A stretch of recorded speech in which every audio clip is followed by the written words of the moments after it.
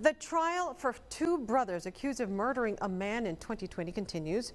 Christopher and Randy Martel are facing murder charges for the death of Julio Mijares. Yesterday, the jury was presented with video footage showing the brothers fighting Mijares and three men who came with him holding machetes and a gun.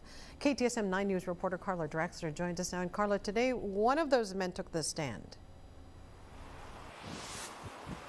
Yes, that's right, Stella. The defense brought out Gregorio Barraza to take stand as witness. Now, Barraza was charged with aggravated assault with a deadly weapon for that night of December in 2020, and he is currently in custody. Barraza took the stand for only a few minutes before invoking the Fifth Amendment. However, he did say he was there that night and that he was holding a machete. However, earlier in the day, the state arrested their case, or they concluded their presentation with two El Paso police detectives taking a stand and showing an interrogation of Chris Martel after he was arrested in Dallas 2 months after the incident. During the interview, Martel said he was acting out of self-defense when he shot Mijares. Mijares' stepdaughter, who was at the home where the incident happened, called 911 that night saying, quote, "I'm scared because my dad is crazy and a psycho," referring to Mijares. Chris Martel recalling when he saw the three individuals coming with Mijares to the home of Mijares' ex-girlfriend. He saw the men with machetes, and one of them was pointing a gun at him.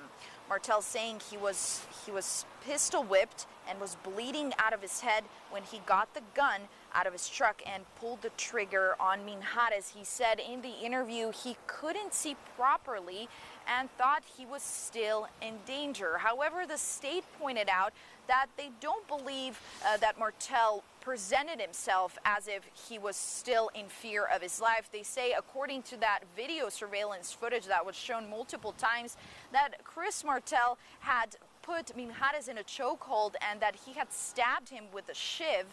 That was also proven on the autopsy report, and that he had disarmed another man that had come with Mijares. Now, another thing that happened today, the defense attorneys put a motion to change the verdict, or for directed verdict, I apologize, claiming that there was no proof that Randy Martel ever fired his weapon and that Chris Martel was acting out of self-defense and therefore should not be tried for murder. However, the judge did not take that motion into consideration. She ended up denying it.